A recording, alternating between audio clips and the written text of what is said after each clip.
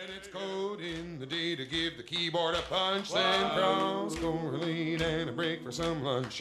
Correlate, tabulate, process, and screen. Program, print out, regress to the mean. And it's, oh boys, can't you code it? Program it right. Nothing ever happens in the... Hey guys, welcome back to my video series on using Stata for statistical analysis. We've been working on a set of videos looking at regression analysis, and this video fits right into that section pretty nicely. It's part of our post-estimation commands. Once we get our model established and estimated, the fun begins where we start looking at results of our model. So today we're going to look at a very simple example of using margins and marginsplot. Those two commands go hand in hand. For this series of videos, I've been using the General Social Survey. Our dependent variable is occupational prestige. This is a scale that ranges from approximately 17 to 86. Our primary independent variable is going to be number of years of education. So let's go ahead and run our first regression model. We're simply in line 6 going to regress the occupational prestige measure on the education measure, and these are for data from 2010. What I'm going to do is highlight this line by clicking on the 6, and then I'm going to come up here into the bar and click on the execute selection command. There's our results, very typical regression results. Let's go right to the coefficient. We can see that our regression coefficient for education is approximately 2.3. This tells us that on average, as education increases by a year, occupational prestige increases by approximately 2.3. We get a t-statistic and a confidence interval. Now what the margins command is going to do is basically look at our model, use this model to give us the expected value for this particular dependent variable, which is occupational prestige. So let's go ahead and run that. So here we get our result of margins. It's not that impressive, but we learn that based on this model, our average predicted value is approximately 53.5.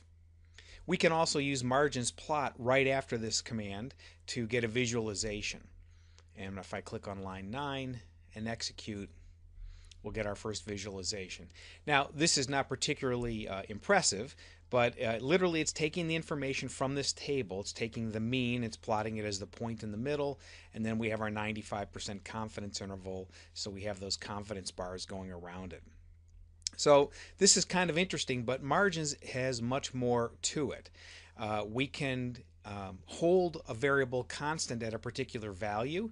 For example, in line 11, I'm going to go ahead and issue the margins command and come up with the margins for when education is equal to 10 years of education.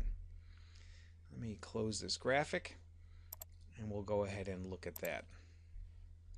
We can see now we get a value of 35. Well, it's lower than the 43, and it should be because we know that as education goes up, on average occupational prestige goes up, and conversely for lower levels of education, occupational prestige is lower as well. Margins, we could also visualize this and we could get the confidence interval around this particular value, but now you can start thinking more expansively. Well, what if we could use margins to make predictions, look at our predictions, our y-hats, for different values of education. For example, in line 12, when I execute this line, I'm going to get the margins for people who have 10 years of education and people who have 15 years of education. And there's our results. So let's look at this margins table and see if we can make sense of what's going on. We've constrained education to be fixed at a value of 10 and a value of 15. What the margins command will do is use the value of 10 for everybody in our sample and make a predicted value of their occupational prestige, and then produce an average of that. And that's where we get our roughly 35. When we constrain education to be equal to 15, it takes that same set of people and now says, what if their education was 15, calculates the calculates a y-hat or predicted value, and then averages them, and we get our marginal value of approximately 47. If I take those two values and calculate the difference of them, And I'm going to use the display command to do this in line 14. I'm just going to calculate the arithmetic difference between these two margins. We can see that that the occupational prestige is approximately 11 different across these two values. Now, we also know that our beta hat sub 1, our coefficient for education, is approximately 2.3, and that there's a 5-year difference here between 10 and 15 years of education. So I should be able to capture or reconstruct this difference by looking at my regression coefficient times 5. I can get to that regression coefficient by using that underscore b and then those square brackets and the name of the variable. So this will go ahead and use the beta hat sub 1 that's calculated in my regression model. And sure enough, I get the exact same value. So now you can start seeing that, this becomes a very powerful tool. If I'm interested in comparing people that have marginal values for 10 years of education to 15, I'm able to hold those factors constant, set them at these values, and compare them. But I can do even more than that. Let's go down there and look at the code in line 17 through line 20. So 17, I'm just going to go rerun my model. Then I'm going to issue my margins command. And now I'm using an option called at. And what I'm going to do, it's the same as the at command before, but I'm going to put in more values. My education variable in this particular data set ranges from 0 to 20. So I'm going to use the Stata convention to start at 0, increment by 1, and end at 20. So this will calculate the margins for people for setting education equal to 0, setting education equal to 1, equal to 2, and so forth up through 20. Then my margins plot, instead of plotting a single margins with a confidence interval, will plot 21 margins with their confidence intervals. Let's go ahead and see what that looks like. So there's my margins table. Now the margins table certainly can be interpreted, but it's really just a listing of the data, and I don't spend a lot of time looking at it. I go right to the visualization.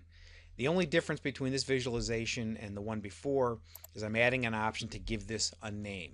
So I'm going to call this margins 1. Here's the default plot that we get.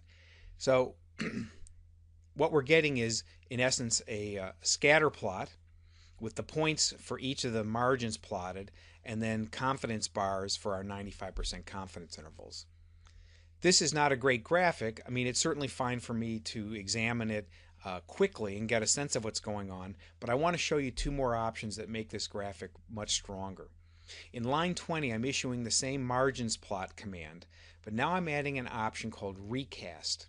So I'm taking the default margins plot, which is a scatter plot, and saying, let's make it a line plot. It's going to get rid of those big points in the middle, but leave the line.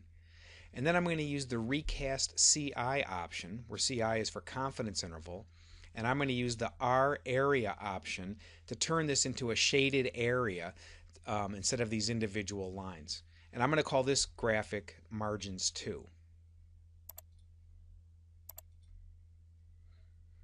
And I can put these side by side. You can see that these graphics are identical to one another except for the way the data are visualized, but they contain the same information. I happen to like the one on the right a lot better than the one on the left, but for a quick glance at the data, the one on the left is certainly sufficient.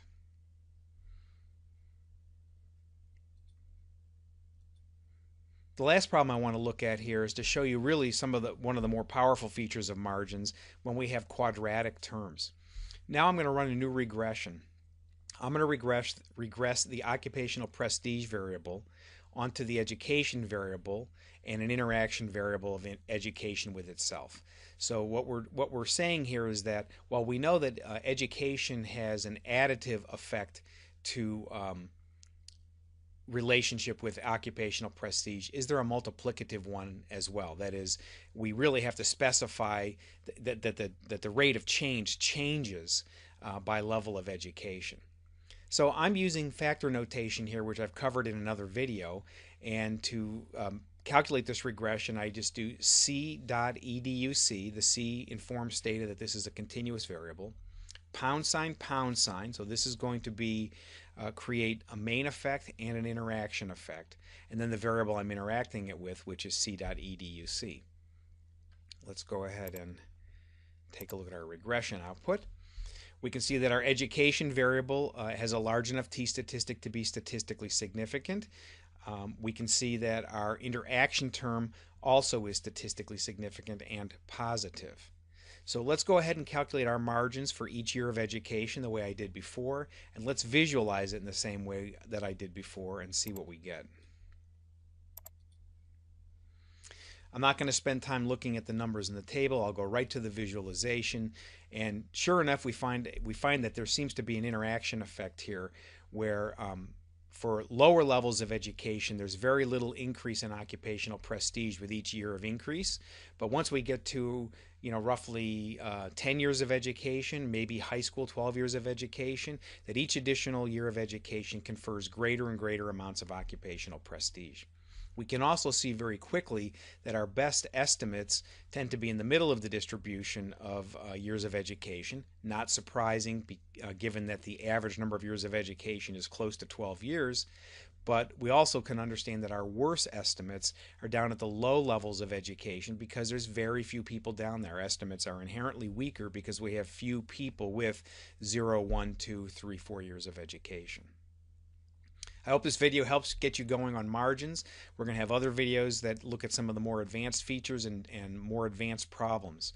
One thing you'll really like about margins is when we start looking at nonlinear relationships with logistic regression. Margins really keeps track of those interaction terms and calculates the marginal effects perfectly. As usual, if you have any questions, please let me know and I'll do my best to answer them. And it's code in the day to give the keyboard a punch, then cross, correlate, and a break for some lunch. Correlate, tabulate, process, and screen. Program, print out, regress to the mean. And it's, oh boys, can't you code it? Program it right. Nothing else.